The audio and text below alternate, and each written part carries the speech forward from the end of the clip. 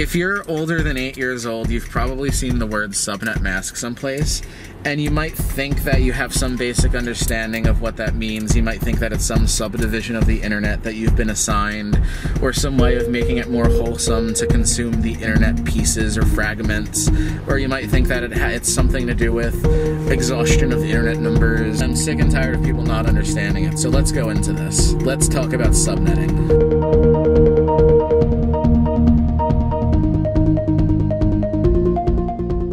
Everyone should really know more about subnets because the internet is like a daily part of our lives, and everyone is multi-homed. Everyone is connected to a home network, Wi-Fi. Your phone is multi-home. Jesus fucking Christ. It's 2017 and everyone has a cell phone and it's multi-homed.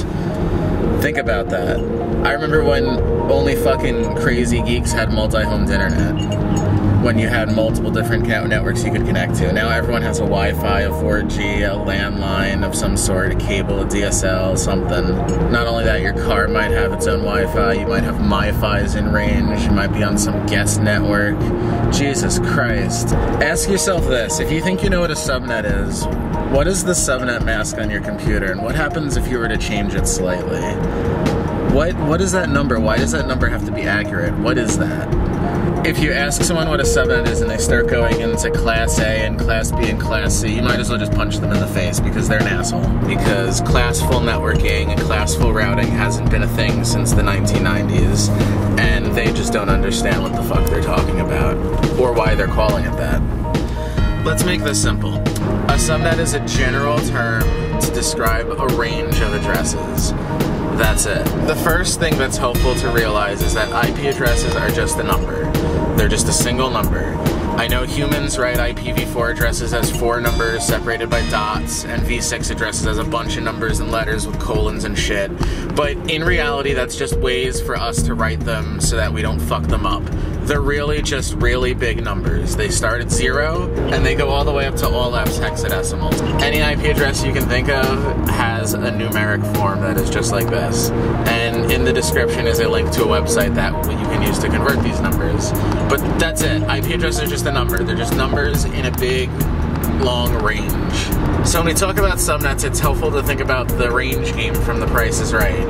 So the range game is like there's this big range of prices, and you stop the slider at some point when you think that the price of the item is within that slider. And all that a subnet does is it describes a size, a chunk of that range. It describes a starting point and a size, and that's all a subnet is. What you do with a subnet is completely up to you. Subnets are used to make routing decisions, they're used to make access decisions. It's helpful for humans to think about the size in terms of a range, like 192.168.1.0 through 255. But for computers, it's more helpful for it to think about the size as a bit field, as a mask of bits that determine whether or not an IP address is within that network or outside of that network. So my home network is a /24. In other words, the first 24 bits of an IP address are always the same as the network address, 192.168.1.0. The rest of the bits, so in an IPv4 address, that's 8 remaining bits. Those determine whatever unique IP address I want to give to that computer within that network. So for this reason, the most common way to represent this subnet is as the network address 192.168.1.0, a slash, and the number of bits that correspond with that network address, 24.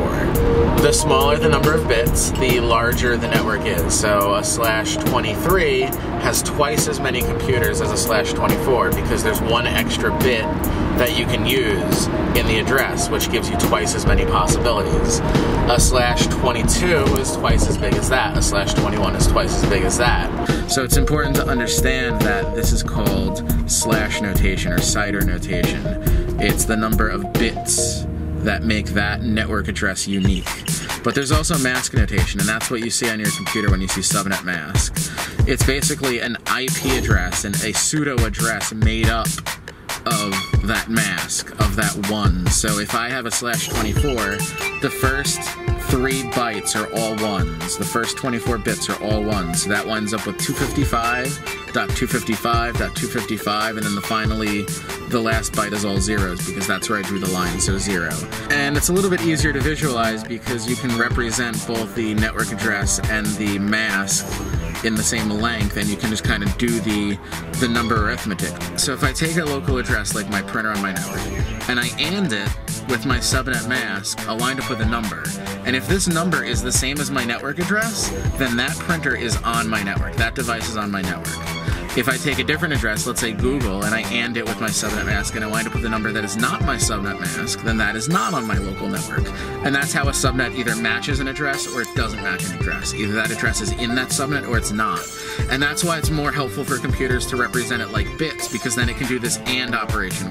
But masks are kind of unintuitive because if you have like a /25 where the line is like in the middle of a number, the subnet mask is 255.255.255.128, and it's not immediately obvious that that means the first 3 chunks of the address and then 1 bit of this last number. So when you think of it as just a flat range of numbers and you use the bits, you can visualize it a little bit better. Now that we know that a subnet is just a chunk of IP space, why? Why do we use them? Why are they used? What is the fucking subnet mask on my computer for, and what if it's wrong? Routing decisions. Subnets are primarily used for routing decisions and access decisions. Every time your computer or a router or anything on the network has to send a packet, it has to make a routing decision as to where it's going to go. Every device in an IP-based network has what's called a routing table, and the routing table is used to determine where and how to send traffic. That's it. So on your typical home network, you probably have a couple computers, your smartphone's using your Wi-Fi, you might have a printer, and then you have a router that's connected to your internet, whether it's cable, DSL, whatever you're using, satellite, whatever. So your local computer, if you're going to print to your printer, when it sends packets, it needs to know not to send those out the router. It needs to send those to the MAC address of the printer and not the MAC address of the router. But likewise, your computer could be sending to a whole bunch of unknown addresses, like the IP address of eBay. You don't know the MAC address of eBay. There's no MAC address of eBay. That has to go through your router. That's not going to anything on your local network. So you need to be able to tell the difference between local and routable traffic. An interface is a place where a device connects to a network. Your computer probably has 3 or 4 interfaces. It has a loopback interface so it can talk to programs on the same computer. It probably has an interface for your Wi-Fi, one for your LAN. But on top of that, each interface might have different destinations. So on your home network, out your LAN, you might be able to send traffic to a printer that's on your local network. You might be able to send traffic to another computer. Or you might be able to send traffic through your router to anything on the internet. Your computer needs to know the MAC address of the next device it's going to send the traffic to, because in order for your IP packet to be sent on your Ethernet network, you need a MAC address. So every interface has 3 pieces of information it generally wants. It needs to know its IP address. Without knowing its own IP address, it can't know what traffic is for it and what's not for it. So it needs to know its IP address. You just can't receive traffic without an IP address. It's very hard to send traffic without an IP address too. But it's possible. That's how DHCP works. Now, having a single IP address with no default gateway, this will allow you to talk to other computers in the same broadcast domain. Now, what do I mean when I say broadcast domain? When I say broadcast domain, I mean when you send a broadcast packet, what can hear that? Depending on whether you're connected to a switch, whether you're connected to a hub, whatever you're connected to, that determines what all you can send to without having to go through a router. In your local network, you can send to anything on your Wi-Fi, and you can send anything on your wired network without having to go through a router. So that's your broadcast domain. If you start spraying broadcast packets onto your network, these devices can hear you. And that's important because that's how ARP works.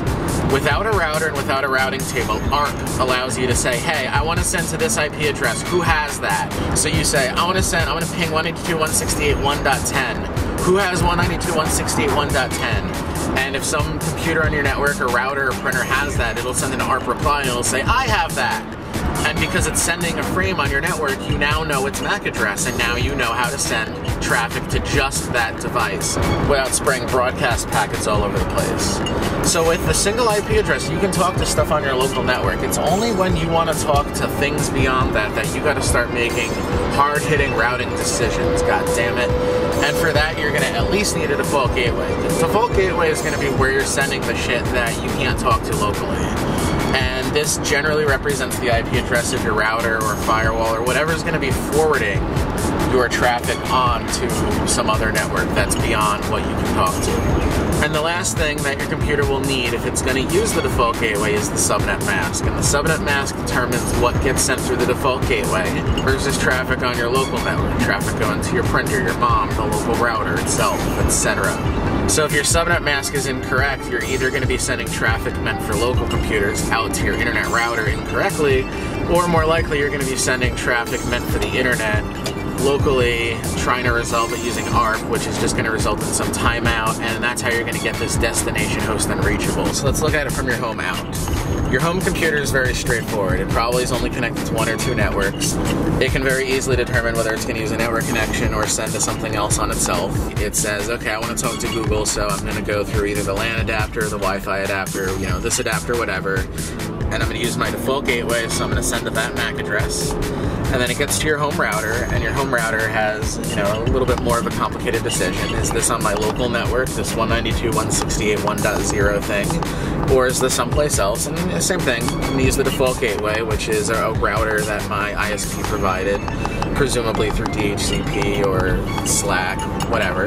So when it gets to your ISP's router, then your ISP's router goes, okay, well, is this, you know, other customer traffic that has to go out one of these other cable modems, or do I go up one level to my provider? And eventually it's going to reach some provider router where there's more than one direction to go to, more than one ISP. And that's where BGP and OSPF come into play. And we're not going to go into that, but your ISP's router has to make decisions it has to make. They may have one uplink, they may have multiple uplinks, they may send traffic this way during the day, it might be cheaper to send it this way at night, but whatever. That's configured by them, and there's routing decisions there. Each one of those routing decisions is represented by a routing entry, which is using a subnet, a network address and a size to determine how big that rule applies to. And it goes through a series of routing decisions to figure out, you know, which direction it goes to. There's a metric associated with each one that determines what order it gets evaluated in.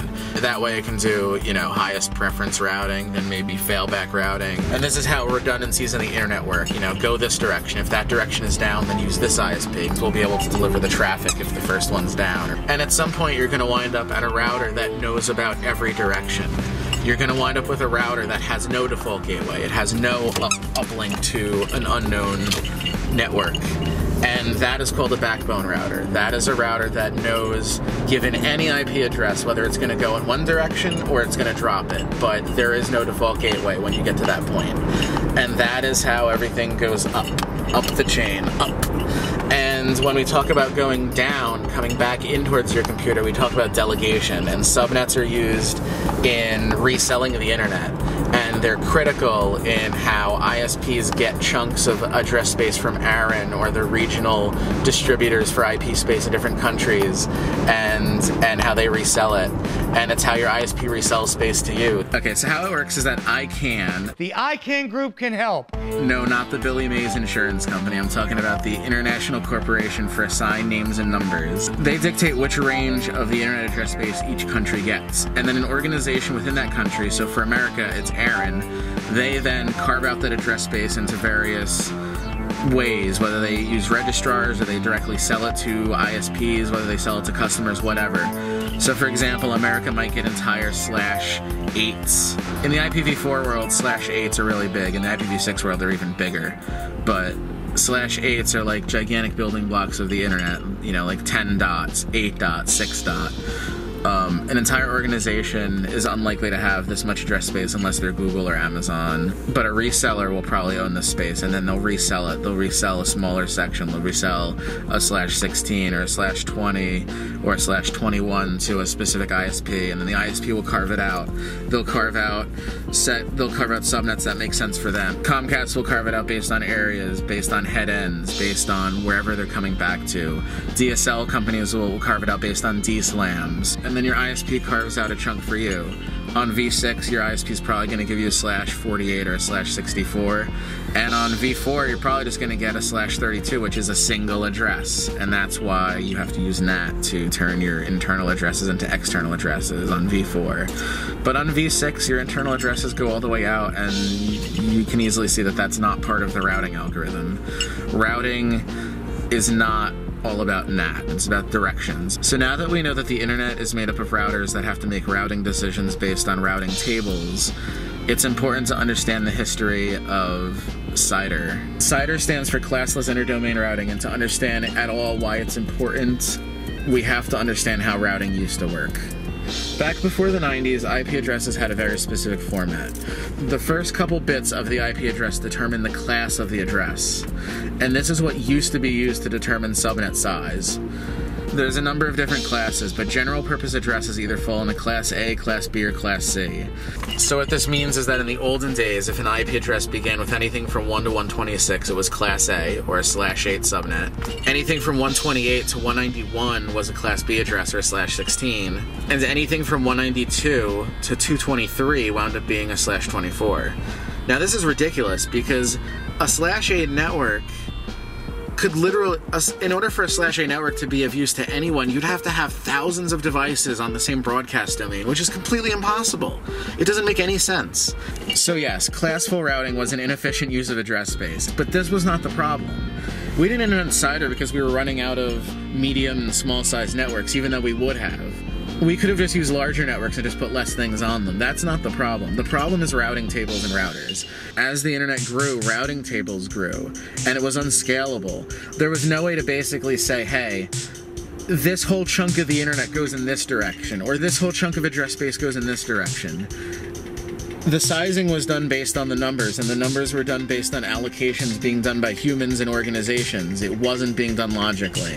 And this is where CIDR comes in. You can now say, hey, this whole chunk of the network goes this way. And you can do things called supernetting. So for example, if I have these routing entries, and they all go to the same destinations, I can make an aggregate, or a supernet, of those networks, and basically describe them with one number, because they're all adjacent.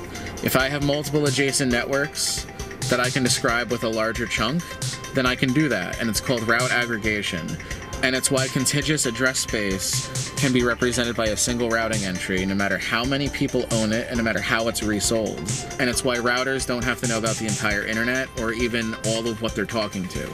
And that's a big win, because the faster you can route traffic, the faster traffic can go through the internet. CIDR is also good for sales because it means that you can break things into tiny chunks. Before, the smallest size network you could sell was a Class C, and you had to have special routers or basically per address routing in order to break it into smaller chunks. But now you can break it into anything smaller, /25, a 26, 27. You can go all the way down to a /30, which has 2 addresses in it. 2 addresses. You can go to /32, which is 1 address, but that's per address routing. Subnets are used in other places. They're used in firewall rules, they're used in ban lists for chats, they're used in a number of different things. They're used anytime we need to represent a chunk of address space. And the last thing that I want to say about subnets is that a lot of times people confuse the layer 2 and layer 3 aspects of things. Subnets are just numbers. They're logical numbers that are used to represent human-made routing decisions. They don't have anything to do with physical network topology.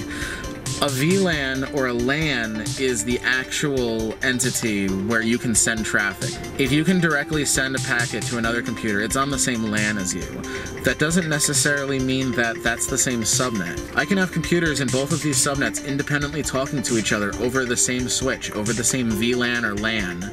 Likewise, if you have the right routing technology, a subnet can span multiple VLANs. A VPN is a great example. A subnet of VPN space spans not only the ports on, a switch, but it reaches into people's homes. So don't confuse a subnet and a LAN or a VLAN. A LAN or a VLAN represents a contiguous piece of broadcast domain. A subnet is a grouping of computers used for routing decisions. A lot of times you have 1 subnet per VLAN. In fact, most times you have 1 subnet per VLAN. But that doesn't mean that the computers on that VLAN aren't talking on different subnets amongst themselves with different routing technologies, different protocols, all kinds of other stuff. So, think about it. I don't know if any of that makes any sense, but hopefully it does.